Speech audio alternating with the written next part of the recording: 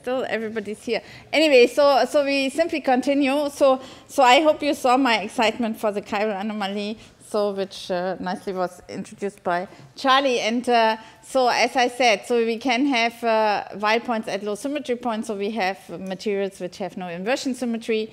So or we can break time reversal symmetry by applying a magnetic field in Dirac semi-metals, so we could make them while. So then, but we might have not a big effect by applying a magnetic field. But all the crossing in the band structure of a ferromagnets are while points. This is already very nice because there's an inflation. And so recently we also thought we find the ideal while where it's a ferromagnetic compound, it's europium, cadmium 2, arsenic 2, because it has not too many other bands, so we because very often, despite also crossing points, you have many other bands crossing, and then you could have problems to argue with your referee where are the properties coming from. Okay, so anyway, so this is why I think this magnetic material, and you already see, so I will only briefly tip it because this is what we did, so the materials we are working on. But, and this is a very nice review, which we wrote. So we really had to write it by ourselves without a PhD student or postdoc who helps us, me, with a LaTeX or something. This was an adventure, no, Andre? Our paper here. Anyway, so there should be much more out there. And I'm exactly thinking, despite of the interesting physics, you can have like axions, finding axion electron dynamic in this magnetic material, and the quantum anomaly Hall effect. So there's also low-hanging fruits, I always call this, where I think, so we are writing a lot of patents on this materials, I have to say, okay? So where you can find interesting properties because of the giant response of the material. So this was the article where we looked with Andre's team, and so for magnetic materials, and in this sense we also grouped them in certain groups of materials, and this were antiferromagnetic material. And if you see the group of material, you see that there are many materials where people already worked intensively on, like the iron pnictides because of the interesting superconducting properties, or some of the Kondo systems and so on. And this is the reason also the crystal structures of inorganic materials are made very often, or most of the 99% probably at room temperature. So, but we are looking for the properties very often at much lower temperature, so we don't know exactly whether they still have the same crystal structure. And the other thing is, so sometimes they are made by powders, and these are the reliable antiferromagnets, and therefore they are mainly materials where people already worked on, because for getting neutron data and really the magnetic structure, you need quite big crystals, and this is a lot of effort. So therefore, it's only a small group of materials. So, but I think already from this group of material, one can learn a lot and make a lot of conclusions. Okay, so like, and some of the materials were already predicted here before, so with a nice band inversion. So this very simple sodium chloride type of material, but they have elements which probably are so radioactive that nobody can grow them. So we can do uranium, but nothing else. But you see here, you can even have, here this is an example of plutonium telluride, and americium, this is a ferromagnetic, not antiferromagnetic. You already can see the band inversion, and here for plutonium telluride, this would even have a larger gap as bismuth telluride, but nobody. It was really difficult. So we know in America they have a sample, in Germany they could measure, so, but it's not possible to carry plutonium samples.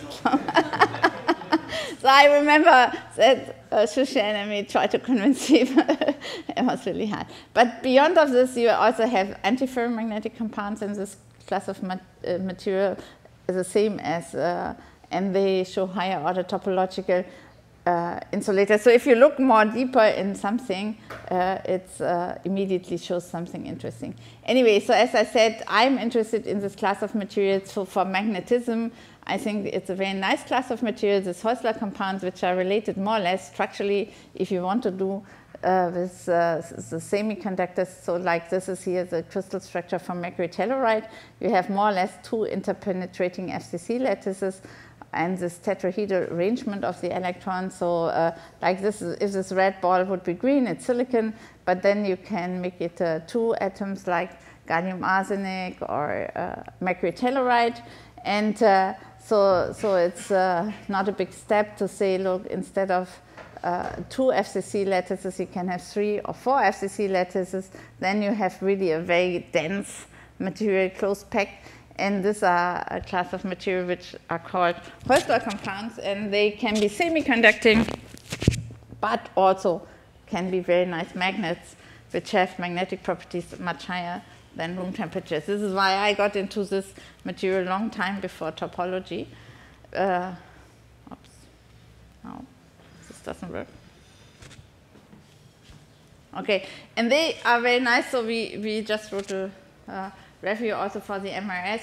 So they are kind of modeled system. You can have them as a model system because they can have a simple band inversion like a topological insulator like mercury telluride. They are very good wide semi-metals, but they can have also topology in real space like skyrmions and non-collinear spin structures, which show very interesting properties. And my question is still the relation between real space and reciprocal space.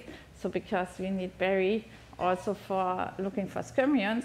And their first work now, and this is, I always want to give you some ideas for the future work for the young generation. There's a first work also on some, I think, on some recent Nature paper where they really make a connection between the non-collinear spin structure in real space and Y physics in reciprocal space. Okay, so and I think this is really amazing if you can find Y physics in the reciprocal space, like we find a giant anomalous Nernst effect, for example. At the same time, we already can predict the magnetic structure, the non-collinear magnetic structure in reciprocal space, leading to skyrmions, which we maybe can use for a new kind of memory.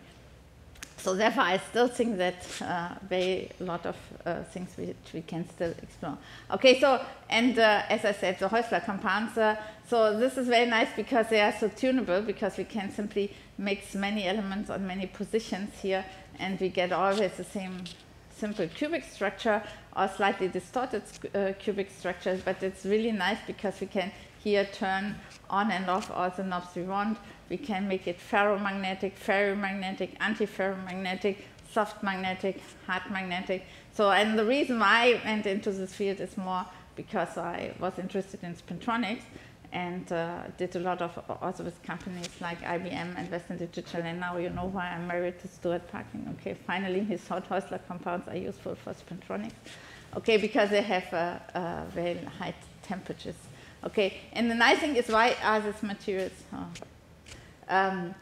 named after this guy, this German guy? So it's like, so this is, Holzler was a family who had a copper mine. So this copper mine, they mixed with manganese and they made thermocouples as a company. But they were also interested in doing science, even having this company, Holzler company. So he mixed privately then at home, like made experiments putting aluminium and other elements to this. And if you have a hard magnet, like here's this hard magnet, so if you would try to attract copper or manganese aluminium, nothing would happen. But after he mixed them all together, it became a very magnetic material at room temperature. So this was the reason why this class of material was named after Holzler. So, and these materials are, even, as I said, even with this 4 FCC lattices, with this composition 2 to 1 to 1, we can make simple semiconductors like lithium to gallium antimony by simply counting to 8, like gallium arsenide. You can distribute it over 4 elements. But you can also have like mercury telluride, which you include d electrons, like you can have semiconductors. But you can also have semiconductors which are made by iron, vanadium, and aluminium, and they are non-magnetic semiconductors. So this nice thing of these compounds are you count the electrons and you know the properties, okay? Because they all have the same band structure. Okay, so at 8 valence electrons we have a gap, at 18 valence electrons we have a gap, then we have the d electrons, and we have at 24 valence electrons a gap. Okay, and so this means we have many non-magnetic semiconductors in the class of material, and this is as amazing as a compound copper 2 manganese aluminium, where you have non-magnetic elements, mix them together, get a ferromagnet at room temperature. Here you mix 50% of a ferromagnet with something else, and you get a non-magnetic semiconductor. Okay, so it's a good thermoelectric material. But then if you add additional electrons, and this is a nice thing of this material, it seems to be they only go in one spin direction. Okay, so it's like here we have 12 electrons, there we have 12 electrons, we have an insulator, a semiconductor, we have a band gap here, and we have the same number of spins in one direction and the other, therefore we have no magnetism. But if we now move the density of states of one spin direction versus the other direction, we would end up with people in spintronics like, so to have this half metallic ferromagnet where you have a band gap in one spin direction and the metal in the other spin direction. So we only have for transport only one spin. Okay? So having a spin polarized current is a dream of spintronics. Okay? So, but you know, then you have disorder and get into trouble. And anyway, so but I think this could be realized also in topological materials, spin polarized currents eventually in chiral. Anyway, so here you can do it by making a different combination, like instead of iron you put cobalt. This has then 1 electron more, so you have then 2 electron more per formula unit, or even add more, and then you have this half metallic ferromagnet, so you have this 24 electrons to fill this bulk kind of states, and then you have 4 electrons additionally there, and this is exactly what you measure here. So you measure then really the magnetization. If you count the electrons in this material, you make a compound with 25 electrons, you have 1 μ, what you measure as saturation magnetization. If you make a compound with 28, you measure 4. So you always have this half metallic band structure. But the nice thing is also, if you switch one spin direction versus the other, you increase the exchange coupling, and you increase with the Curie temperature in a simple approximation. And you can see you can make magnets which have a Curie temperature like 1200 K.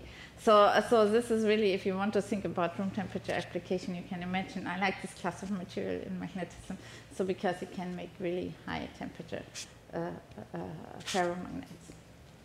And this is why here people worked like me also on tunneling magnetoresistance effect, because the idea is if you have this half metallic ferromagnets, you can have a layer here and a layer there, and some insulating layer or a metallic layer, depending if you want to, which kind of magnetic device you want to make. And then if they have the same magnetic orientation, the layers, you have a current, and if you switch the orientation, you have insulating behavior, because the electrons cannot flow because of their high spin polarization. And this is what we did for a long time, you see, until 2010. Then I moved into topology. Okay, I canceled all my collaboration with Western Digital, IBM, Hitachi, and here's the last work with Hitachi, so having Heuslers in a retat of a whatever. So because then people found, then I came into contact, as I said, with Shushen. So Stuart, it was his fault, he introduced me to Shushen, and I left spintronics for topology.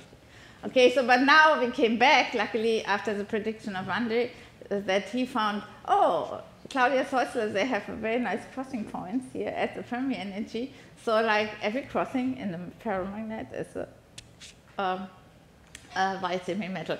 But here we have the Fermi energy just below the zero is here, so it's slightly above. And we try still to avoid to make materials which have to be doped, because then you might get into more trouble. So, and here it's a cubic compound, so you have nodal lines in all 3 dimensions. Here in 3 dimensions, this is a Bryan zone of this FCC-based compound. And if you apply then a magnetic field in a certain direction, and you still have a large number of Y points, it's not the ideal Y, even it looks quite nice here because of the half metallicity. There is not so many bands crossing the zero line. Okay. Anyway, so when I saw this paper, I thought, okay, Jürgen Küppler and me, we did a lot of nice work, theoretically, partially.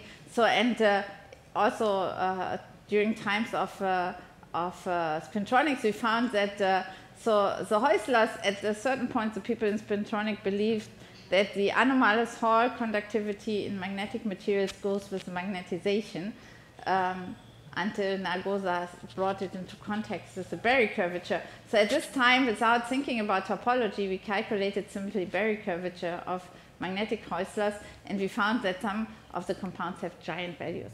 And in this paper already, which was published in this was this very early APL, so we recognized that if you have a crossing, this anti-crossing, which was also mentioned already in Nargosa's paper, without talking about wire, that you can have then this giant effect. So we made a patent on this, okay? So we have a patent for Hall sensor on this giant value, but this was before topology. But now you can say you have nice Berry curvature, giant responses, and you have very nice white points in this material.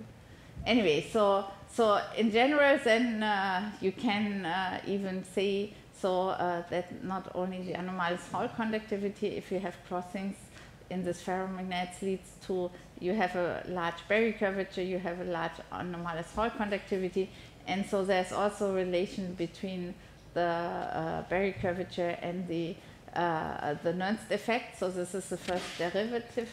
So we like this also because you can imagine now if you have a Y crossing, you know, so if you measure the Nernst effect, and the Nernst effect is spread over a wider range of energy. So this is here only this window, sorry, but still it's easier to identify white points. I told you it's sometimes difficult to find the white points because they might be hidden in along symmetry lines of your Bryan zone where we don't look because we only look for the high symmetry points in this band structure plots.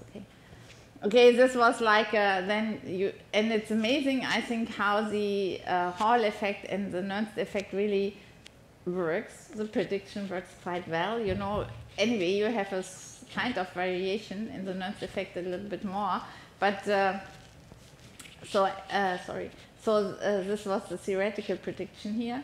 So anyway, the first thing what you do is like, and this we did here with Hassan together, to look whether you really have your nice crossing. So in this compound, since it's a soft magnet, we cannot, we measure more or less with APIS this situation, not this situation, because in Engelröshoff photo emission we cannot apply magnetic field. But you see this nice nodal line in this compound and the corresponding drumhead states in this compound. This is the first thing, as normally we check, is the Fermi energy really where we expected, that we really can predict this. And then we measured the Hall and the anomalous Hall. So I think nice, so this is a sketch which I want to show you simply to, so I already introduced the Hall measurement. You apply simply a magnetic field and you measure the current, and if you have a magnetic material, they have intrinsically magnetic moments, so therefore you measure an additional term to the Hall effect. This is this anomalous Hall effect, which is related to the Berry curvature, which we know now. In the past, people thought it goes with magnetization, which is in some sense not so surprising. So I remember times when people were mainly talking about magnetization and anomalous Hall effect. And this is the measurement you do then. So you measure here the conductivity or resistivity as here's the conductivity as a function of a magnetic field, and you see a similar behavior what you see normally in your squid measurement if you measure the magnetic properties. Therefore, people thought at the beginning it goes with magnetization. So you have the ordinary Hall contribution, but this additional jump, and this jump is for this material very large, and also the Hall angle, what people like in spintronic, so is very large, so surprisingly larger than what people saw before. And then you can argue, is this really an intrinsic effect? And thanks to also here this paper of Nargosa, so you can really, there are some ways, if you measure here the Hall conductivity rho xy versus xx and so on, then you can distinguish whether it's really in this intrinsic area of the Berry phase. And you will see many of the materials we are interested in, the topological materials, are in this intrinsic range, because the Berry effect is so large, okay, that even if you have disorder in the material, you would not see it.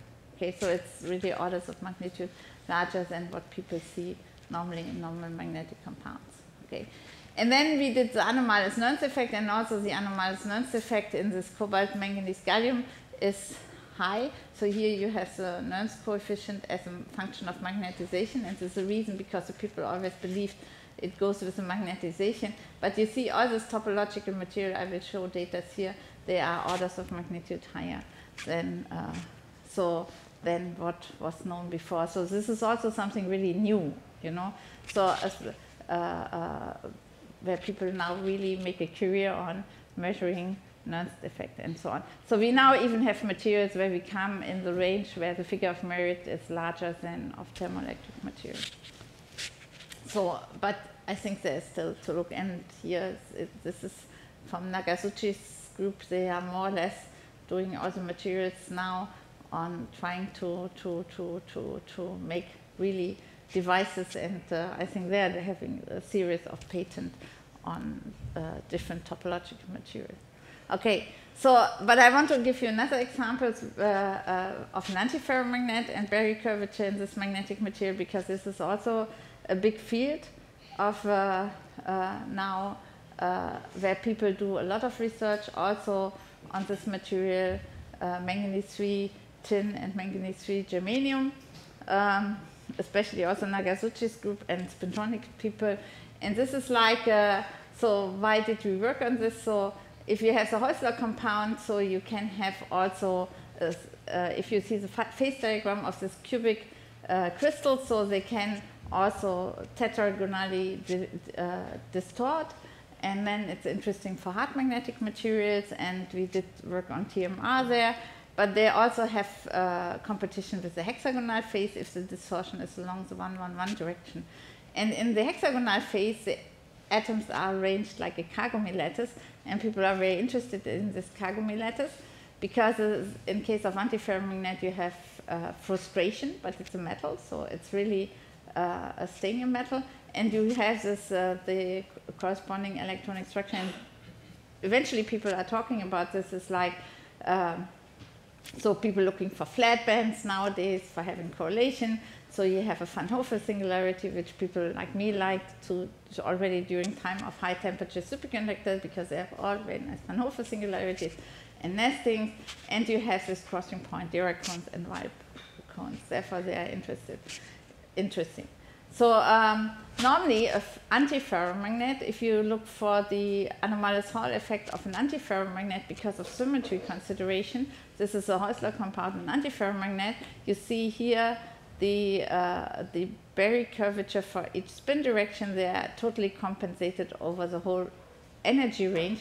And it was believed for a long time that an antiferromagnet has no anomalous Hall conductivity. There's no Berry curvature in the antiferromagnets.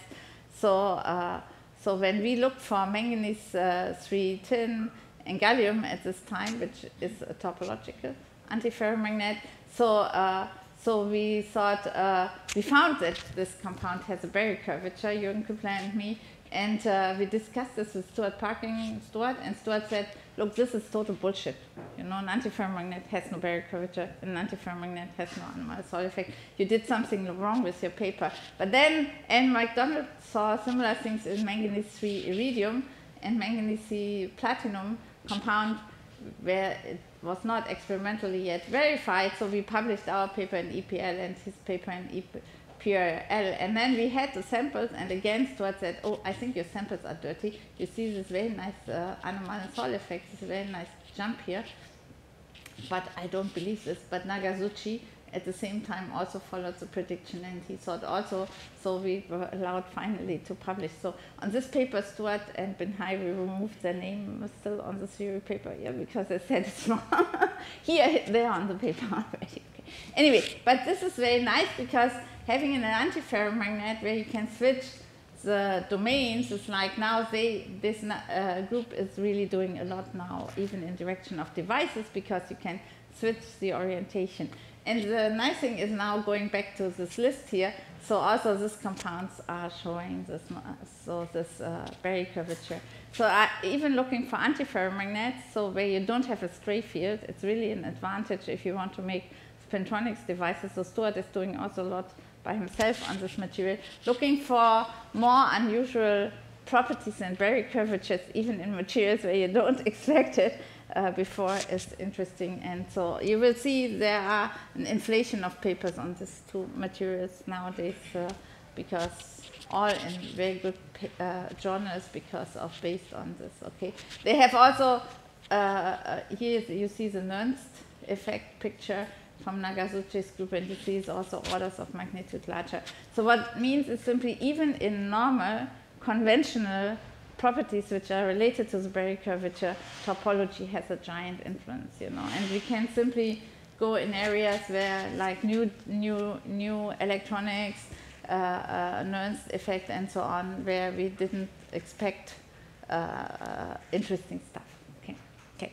So my last part is then thinking about chirality. Coming back, this is based on a paper also thanks to Andre and Maya and so on.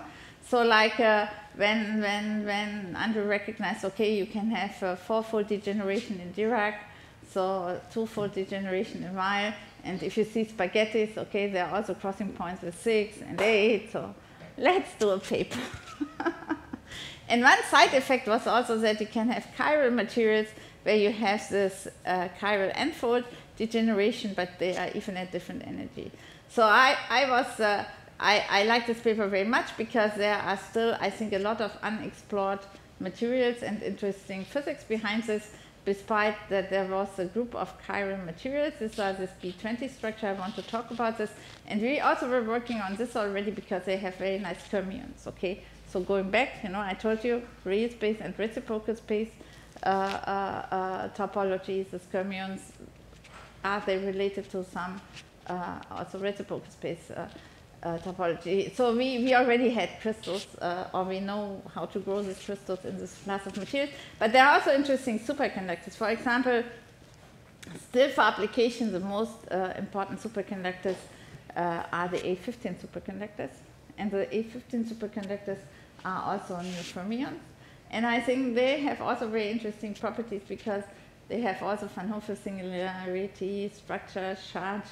I think people think they are boring, but they're not. And they are also chiral superconductors in this paper. So they are still, I think, we still have materials on the list which we have not yet grown, but I think more to come. Okay.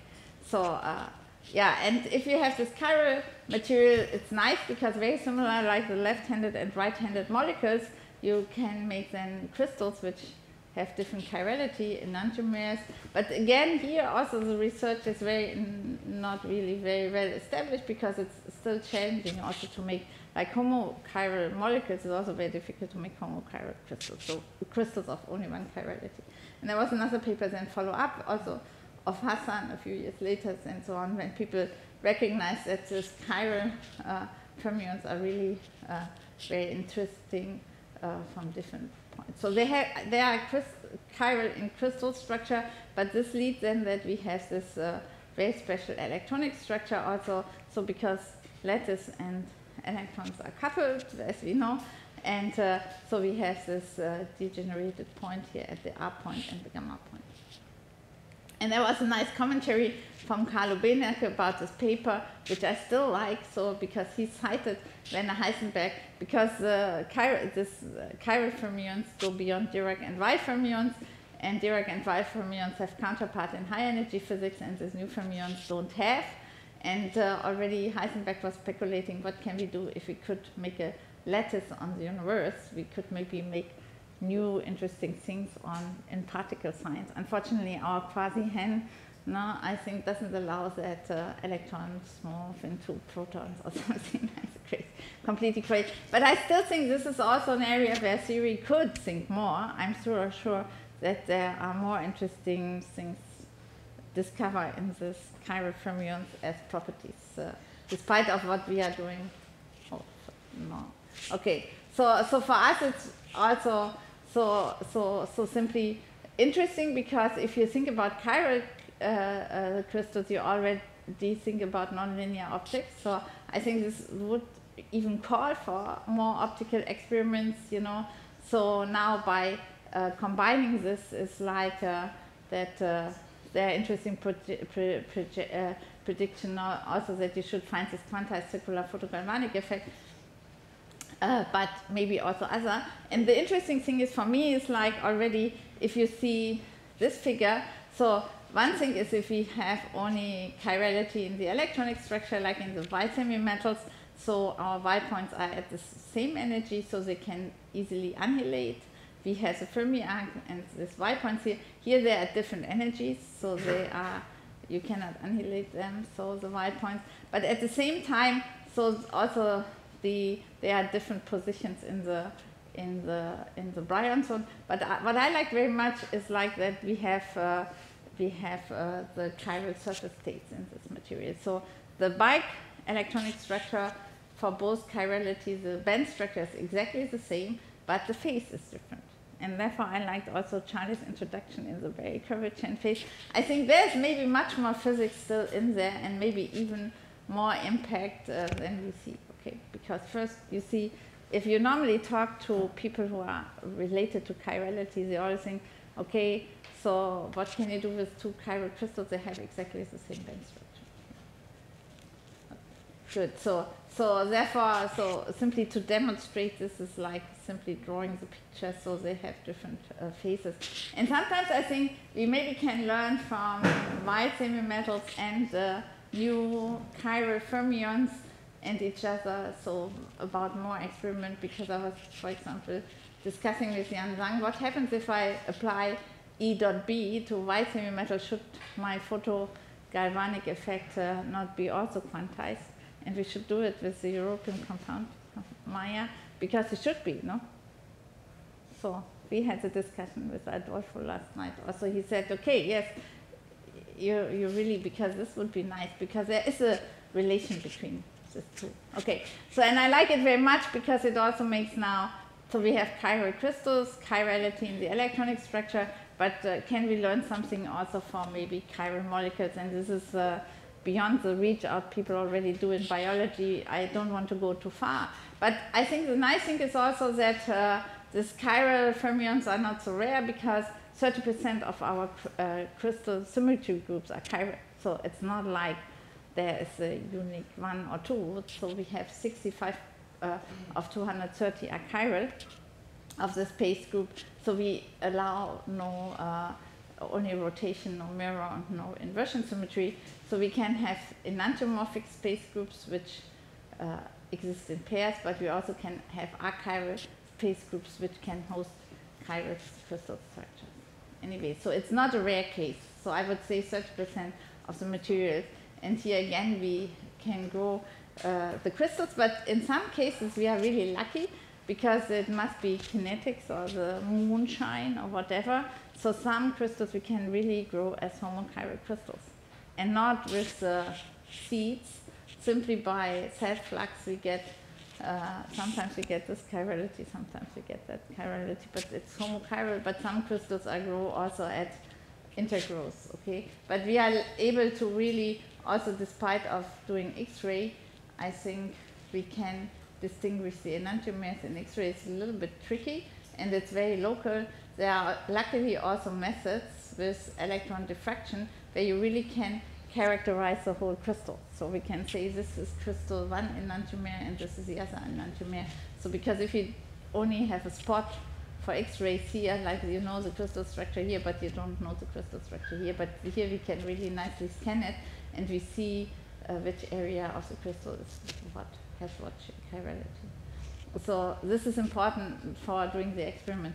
And the band structure, as I said, is boringly the same, but therefore I like the emphasis, Charlie, on the phase. So we should look more which properties are related to the phase. For sure, we can use optics, okay, because here we can use chiral light to really distinguish whether this berry phase, this Y point has this sign or the other sign. Okay, so this is really what I think distinguishes us from, in this topological material, gives us a nice degree of freedom, which you don't eventually have in a molecule. Okay, so and this material has this 4-fold fermion at the gamma point and the 6-fold fermion at the R point. And as I said, first thing what to do is normally to do APUS and this was done in collaboration with with Niels Schröter. So he really nicely could show the 4-fold degenerated fermions and the 6-fold degenerated. You already can make very nice papers here in APUS. I don't know. Okay. And then we could also show the chiral Fermi arcs here. There you need a little bit of fantasy because it's easy to see here, but here on the other enantiomer it was a little bit more tricky. But here you can also, so what was also possible here to count the churn numbers. So you know also the churn numbers thanks to Charlie, and they even have higher churn numbers in this chiral fermions, and you really can, thanks to the spin-orbit splitting, which is in this palladium and platinum compounds very large, so you have enough resolution to see then 2 bands where you have to do bands, and you distinguish the surface state, and you really can calculate then that you have really a churn number of 4 in this material. For this material. So, and you see also that the slope, the sign is different for different materials here, for the different enantiomers in this material. So, because they have here this +4 and -4. Anyway, so similar experiment was done on cobalt silicide and rhodium silicide by Hassan. So the things always happen at the same time. He also saw this very nice chiral surface state. So, but this was for me also from the chemistry side very interesting, that you have chiral surface states in materials where you have chiral crystallinity and you have this phase. So this, anyway, this is something you also see very nice. You can make these crystals also with very high quality to see the quantum oscillation, and you can even identify the complex band structure in transport measurement. And what is also interesting, so SDM can then also verify again the Fermi arcs in this material. But I liked also, if you go to defects, so you can see in the quasi-particle interference on the surface that the defects are chiral for the 2 different enantiomers. And this thought brought me also to the idea we should do more on catalysis and enantio recognition on the surface of this material, because if you have a kind of defect which has some chiral electronic, maybe it could be useful in context of this interaction with materials. And then the obvious thing is to look with chiral light, so circular polarized light on the electronic structure of the 2 enantiomers, and this is really a way to see the difference in the Berry curvature. So I hope my other paper soon gets ready. So you see nicely how the 2 enantiomers look differently under circular polarized light, you know, so because so the band structure is not completely identical because we have the phase. We should really look more on the phase of the material, which is related to, there is a relation between the Berry curvature, also the orbital angular momentum. Yeah, and this is like where we are, so this is unpublished, and I think Maya is working on the interpretation or on the data. But I think it's already impressive because it tells me what if I have 2 chiral crystals, 2 enantiomers, they are maybe more distinguished thanks to translation symmetry, and if you have surface state, they maybe gives us more handle also in direction of surface science of this, using this kind of material. The other thing is there was this prediction of the quanti-circular photogalvanic effect from Joel Moore. And so since rhodium silicide has still a very busy band structure, it's not as nice as it was expected, but you see, and there were very nice follow-up work from colleagues from your university. So like there's still some space, but you see also, they see evidence that we could see it, and we might have to find what? Oh, micro. Oh, nobody wants me before. I'm very bad with the micro, but we are not on Zoom, no? Or we are? No. So we don't have to worry about the people. But you hear me, no? Okay, fine. Anyway, so I simply think also light-matter interaction here again with this new fermions and chiral fermions is something interesting. So why I think also so that it's interesting to think about chemistry. So also, like, if you look for catalysts, like which I use, what is the best catalyst for hydrogen evolution reaction? So the best catalyst for hydrogen evolution reaction is platinum. And I already mentioned that platinum is a topological metal. And if you look for the Berry curvature, which is the element which has the non-magnetic element which has the highest Berry curvature, it's platinum. Okay, so it has a very good spin Hall effect, which there's a relation between the Berry curvature, but it's eventually this very nice surface state related also to catalysis. And then you look for the competing reaction is oxygen evolution reaction. So if you split water, you want to have hydrogen and you want to have oxygen. The more challenging thing is even the oxygen. And the oxygen, best catalyst for oxygen evolution reaction is the iridium oxide, and this is a nodal line. So it's also, all these good catalysts are heavy element catalysts. This is also a little bit the problem, you know, because if you think about sustainability and hydrogen economy, if you want to build this, you might have to think about something else. But if we have topological effects at work, eventually it doesn't go a different way. But so this brought us simply to the idea also to look, we looked already for white semimetals, and in white semimetals, this I don't have here, but maybe simply mention, we saw also that we see enhancement of the catalytic activity in the magnetic field, which is for me a sign it's electrons which play a role. It's the topological electrons because it goes with the magnetoresistance effect. So our efficiency in catalysis goes with the magnetoresistance effect in whites. But here we did simply think, okay, let's start with hydrogen evolution reaction and this topological material, because we have this wide energy range where we have where the topological surface state lives, and where we have around the Fermi energy. And indeed, so if you simply go with the classical Vulcano plot, you also see that this absorption, so here the people look for efficiency versus the absorption of hydrogen molecules. So, but the hydrogen molecules absorption also likes more to be absorbed on a surface which has surface state. So you see this fits very well. But then here you see now the effect of the conventional platinum, and you see that some of these compounds even perform better than conventional catalysts. So this is already very promising. And the next step, what we did use the mixture of dopamine. So dopamine is medicine against Parkinson's disease. And all this medicine, most of the medicine, all the cancer treatment thing, they are chiral. So therefore, this is a big industry, the pharmaceutical industry, to make chiral molecules.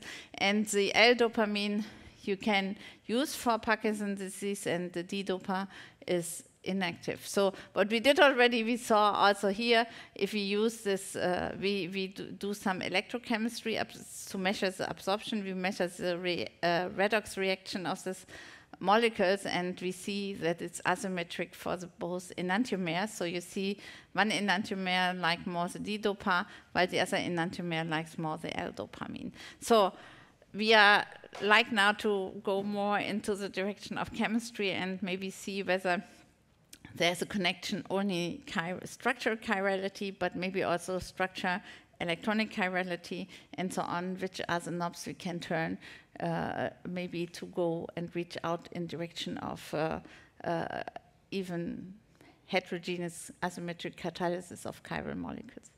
Yeah, this is a project which we already started in 2018 with Ben List, so he became very excited. He came to my lab and said, look, Claudia, I think topology, so he came with slides I can show, where he showed white semi-metals.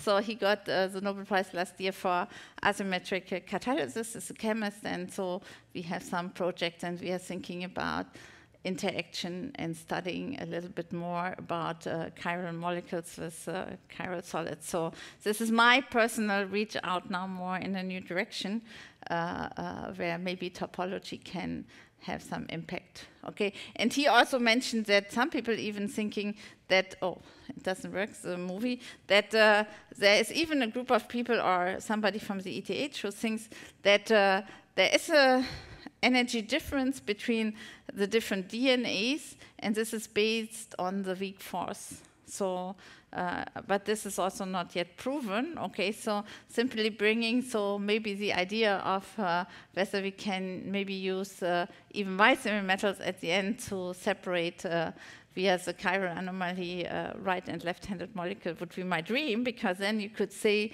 in some sense, the crazy idea, maybe the origin of the universe has a similar origin than the origin of life, okay? So. This is, I come to my summary. I hope I have motivated you that topology can have maybe a lot of impact and can go beyond condensed matter physics. And if you think about future research directions, you maybe got some idea. And I'm hoping that soon I get many, many more prediction to do nice experiments and the best magnetic topological materials for thermoelectric conversion. Maybe the best new photovoltaic comes maybe from Liang Fu's group, and maybe also some other crazy ideas. Thank you. Okay. Okay. Okay.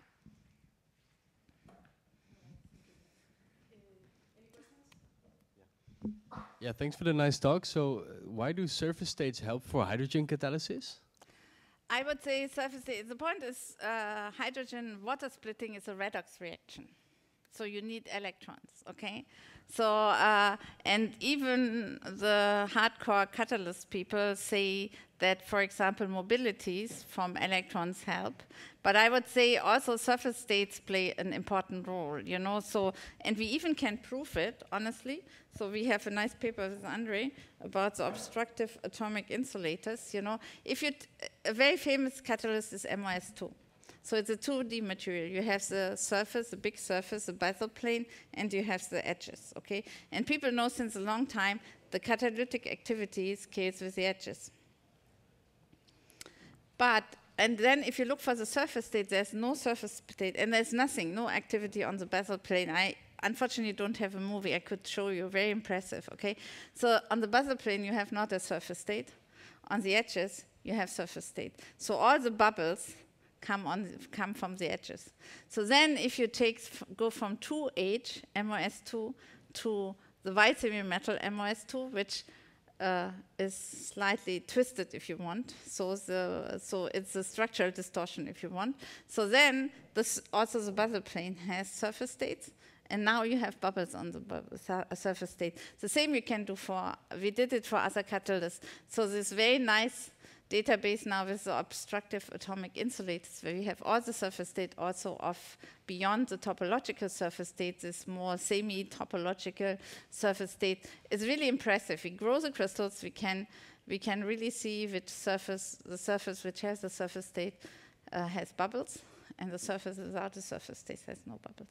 So I'm quite convinced of this, but I think also on top we have the influence of mobilities, which we can prove with the magnetic field, because the mobility is a consequence. We calculate the mobility out of the magnetoresistance effect and conductivity, etc., and so on. And so you see a response to magnetic field. So I see the evidence. Pretty cool. Thank you. But good question.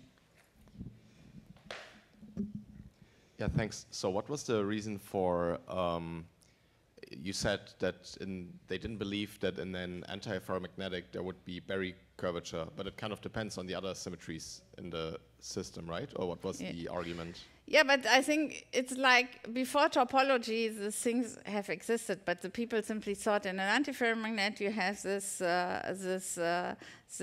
one spin that direction, the other, and so because you have exactly the same Berry curvature for each spin direction, and then they cancel out. So the sum of the Berry curvature is always 0.